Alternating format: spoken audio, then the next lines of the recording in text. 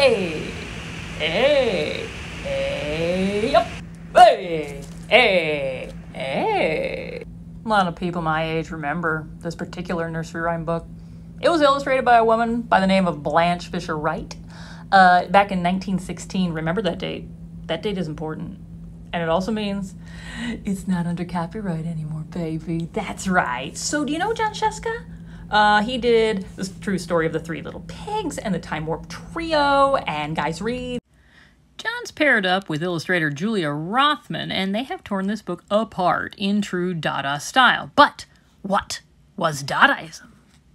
Dadaism was a movement started in 1916, the same year this Mother Goose book came out. Coincidence?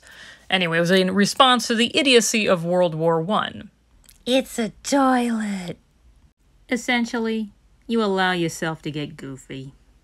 But there is a method to the madness in this book. It takes 6 different nursery rhymes from the original and reimagines them 6 different ways. And this includes everything from the computer translation telephone. I love that the final line is, "I can't meddle with Humpty." Mad Libs. Esperanto. My daughter's favorite, where it talks about the essential meaninglessness of life. N+7. A mashup, and so much more. The pub date is October 2022. You cannot miss it. I read it to my kids who are 11 and 8. They loved it.